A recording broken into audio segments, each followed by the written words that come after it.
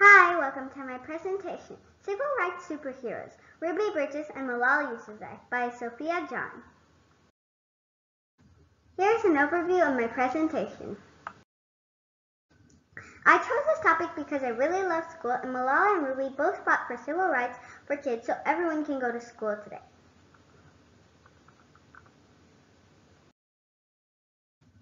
Malala was born in Pakistan, and the Taliban were always hunting for her because she was giving speeches and blogs about how girls deserve to have a better education, just like boys. But the Taliban attacked Malala while riding the bus. She continued to speak out at education after she got shot by the Taliban, and she was the youngest person to receive the Nobel Peace Prize. Ruby Bridges was born in Mississippi, and she and her family moved to Louisiana when she was 4. During segregation, Ruby Bridges wanted to go to an all-white school, but many white people did not. They thought she was not smart, so they said if she passed a really hard test, she could enter the school.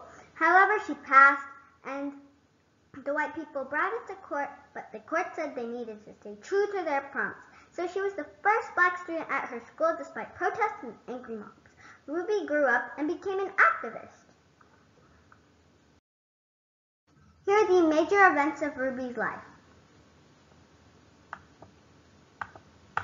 Here is a timeline of Malala Yousafzai and major events in her life.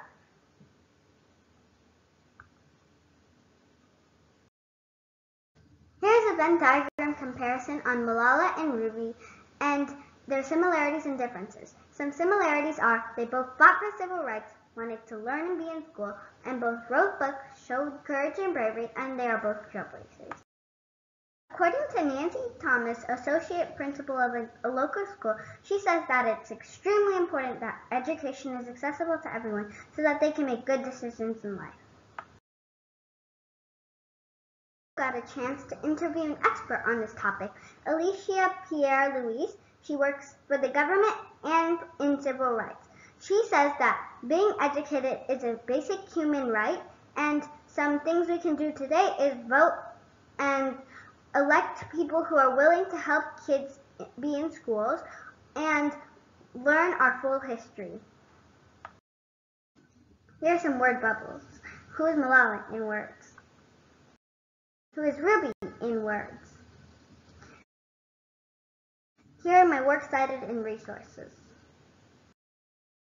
Using my creativity, imagination, and research, I created a side-by-side model of Malala and Ruby's classroom using the materials cardboard, paint, and more.